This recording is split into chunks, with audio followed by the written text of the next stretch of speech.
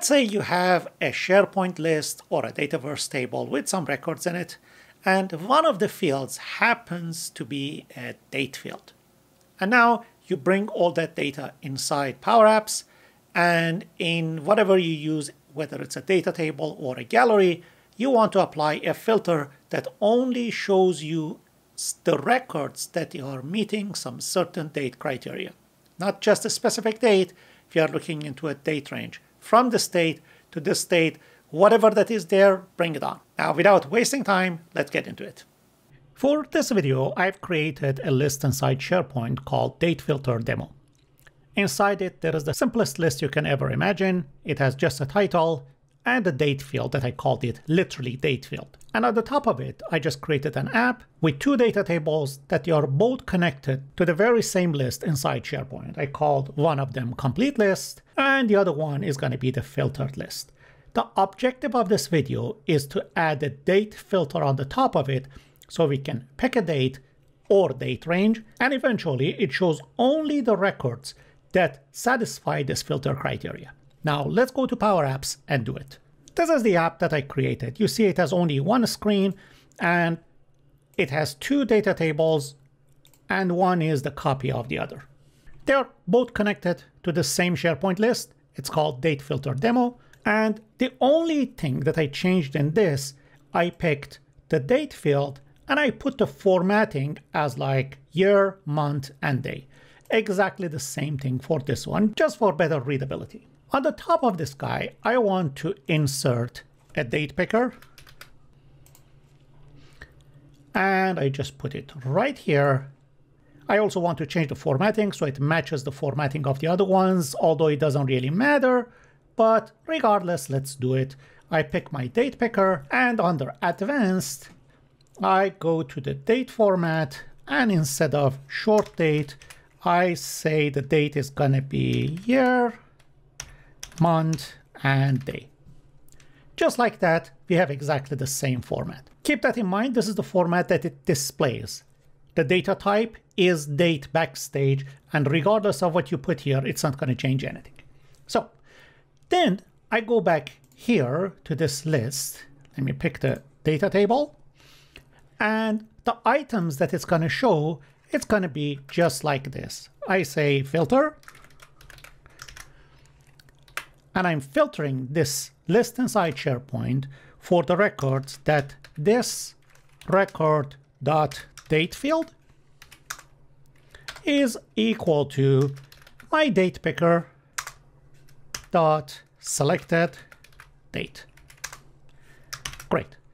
Just like that, we are done.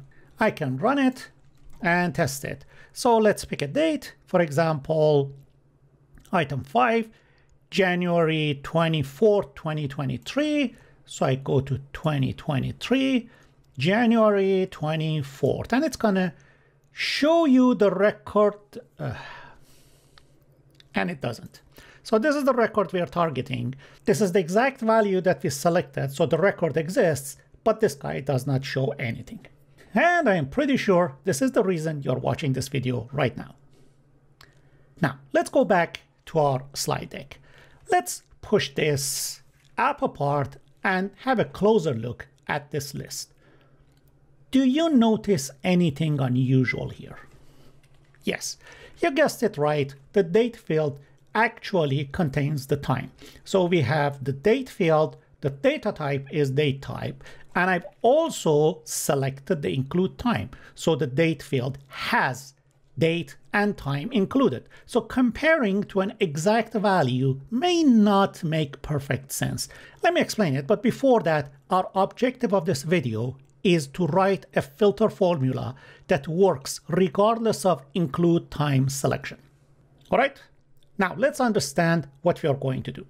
We want to filter for all the records dated January 17, 2023. All right. Let's define January 17, 2023.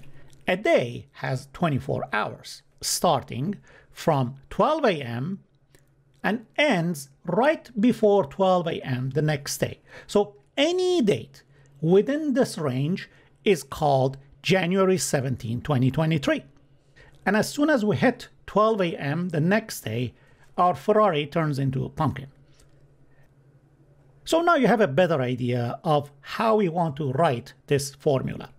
We are looking for all the records that specific date is greater than or equal to January 17, 2023. So everything here, starting from 12 a.m. and anything greater than that. But at the same time, it has to be less than next day or less than January 18, 2023. And with this, you have all the ammo to fight the battle. Let's go back here and write the formula. I get out of the app, I pick the table again. The filter is not going to be just equal. Let me just expand it a little bit and format it so it looks a little bit better. So the first condition is going to be this record date field is greater than or equal to the date that has been selected. So now if I just run it, you will see that 24 is included and anything else that the date is greater than that. Right? Now, I need to cut that extra records. So I add the second condition and I copy and paste the same thing here. And the date field must be smaller than the next day. Just like that. Format text again. Everything looks good. Let me run it. And now 24th. Let's go for January 17th. So January 17th. Okay, I picked one record. And just like this, you can pick any record that you want for January 30th. I think it's needless to say, if you want to have another date picker to give you a date range, that's going to be just like this. So I come back here. So this is my start. And I can copy and paste this guy here. So I have two. So I'm looking for anything from this date to this date. From this date, easy, right? So let's come back here. This is the first condition that defines the from date. Let me just get rid of this one too. Yeah. Save. Let's run it. So at the moment, I can pick any date here, and it shows me any value that is bigger than or equal to this. Now I want to change the filter so that anything includes this one or less than this. The name of this control, I just copied it. The name is gonna be this guy, date picker 3-1. I just copy this. I come back to my table. I don't need to see this guy anymore. And the second filter is gonna be this record dot date field is smaller than the value that the second date picker has selected plus 1. That's an important one because if you say less than or equal to this, it's not going to do the job. Remember, you want to include the last date. And if you just put the date there, you're referring to the very beginning of it.